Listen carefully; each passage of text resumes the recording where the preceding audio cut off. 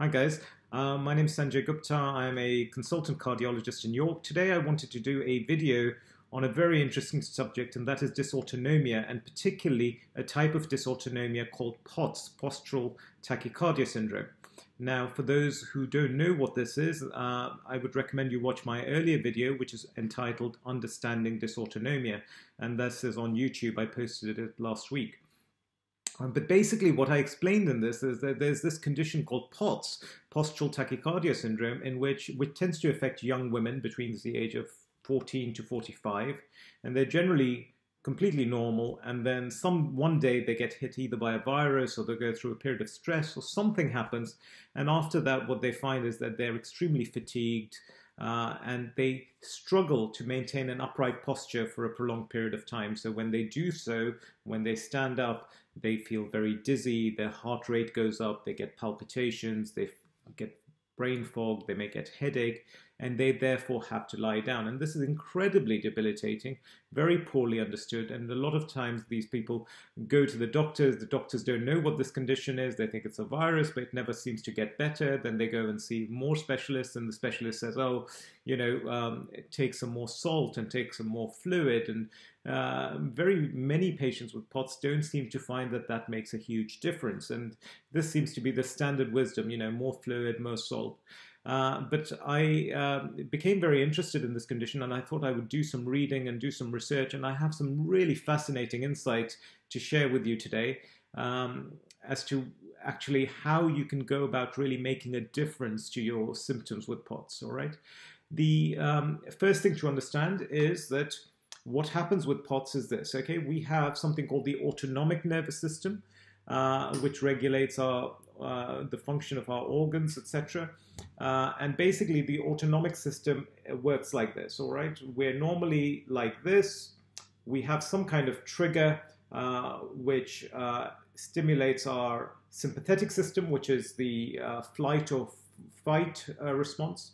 So for example, if we get scared, what will happen is the trigger will activate our sympathetic system, we'll get more adrenaline, etc., that feeling of adrenaline surging in our body, and then the parasympathetic system tends to bring it down. If you have a bigger trigger, a bigger response, and then it comes down.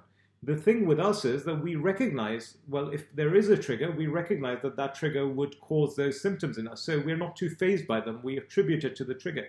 But what happens in POTS is, because it's a dysautonomia, the pivot goes here, okay? And now what happens is a small trigger, which we wouldn't recognize to be, obviously, because it's such a small trigger, causes an exaggerated increase in the flight or fight response, the flight or fight response. So you get much more adrenaline for very small triggers. And that is very disconcerting because, we can't understand why we feel like that when we're not actually faced with a situation that would do that.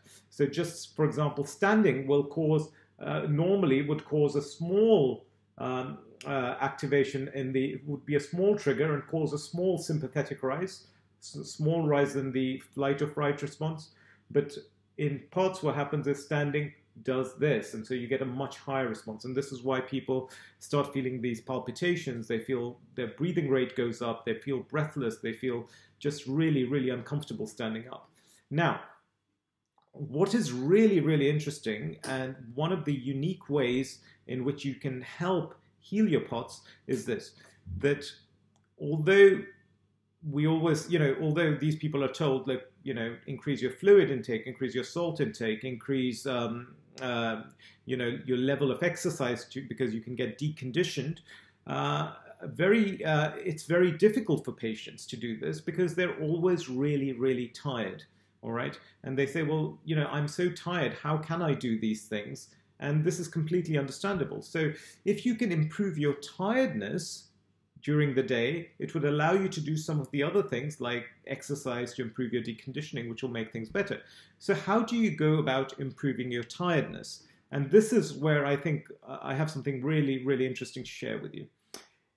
And one of the most common reasons why people with POTS or dysautonomia feel so tired is because they don't sleep well, all right? Now, the problem with POTS and dysautonomia in general is that patients often have something called sleep misperception, which means that they don't realize that they don't sleep well. Okay, and so they may think that they're sleeping well, but they don't actually sleep that well. And when you study them in a sleep lab and with sleep monitors, you realize that they don't sleep that well. And I will explain to you why they don't sleep well and why they don't realize that they haven't slept well. Right, look, what happens in POTS is this, all right? Here's your trigger. Now, in a normal person, for example, when you're sleeping, you go through different phases of sleep, including this thing called REM sleep, rapid eye movement sleep. In rapid eye movement sleep, what normally happens is you get some sympathetic activation. That's when you get the dreams, etc. So in rapid eye movement sleep, you get some sympathetic activation, all right?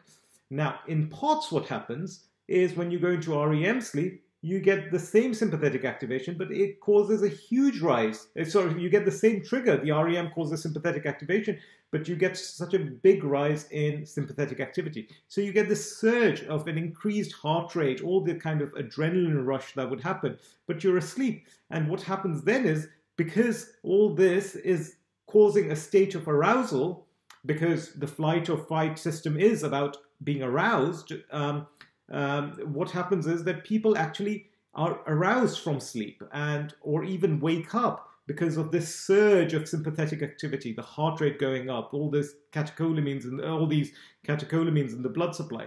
And so, therefore, what happens is the patient actually ends up waking up.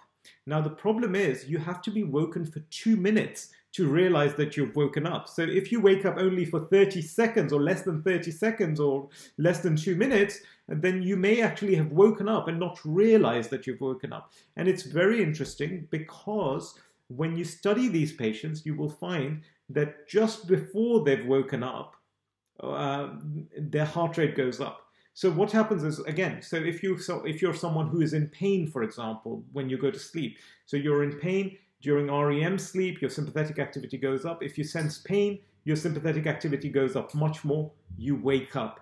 You don't realize you've woken up because you go back to sleep straight away after that within 30 seconds. So you don't realize that you've woken up, but you've woken up. And you do this all night long. You do this all night long. You do this if you're in pain. You do this if you're having nightmares. You do this if you're having REM sleep. You do this if you are dehydrated. And because you're doing this all night, of course, you're going to be extremely tired during the daytime.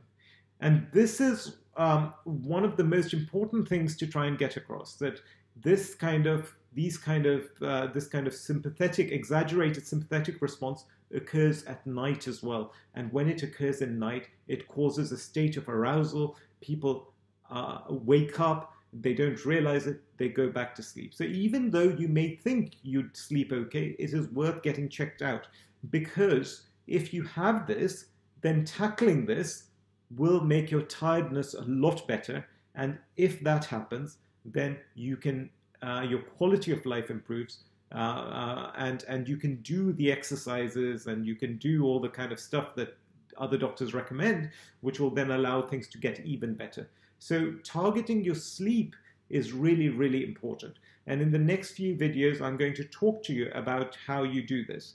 One other thing I want to mention is that with dysautonomia, what tends to happen is, although the trigger point moves this way, the more swings you have, the more the trigger point keeps moving this way. So one of the best things about healing the system is to avoid these big swings. When do you get these big swings? You get these big swings during the daytime, but at night. But it may be much easier to try and tackle them at night, because if you can tackle them at night, then you're stopping this pivot from moving this way and causing even more exaggerated responses. And slowly you can start trying to move this pivot back and allow a more settled autonomic nervous system. So I hope this was useful. I'm really excited about this. I hope that some of you get comfort from this video, that there may be other ways to tackle your POTS and your dysautonomia, which may result in a much better quality of life. So look out for my next video, in which I will talk about natural ways and you can do this. And then I will also talk about medications that you can use as an adjunct for a little while, which may help this. Unfortunately, not many doctors know this, so I think this is something really, really interesting. And I got a lot of this insight from a doctor who's a sleep expert who presented at one of the Dysautonomia conferences.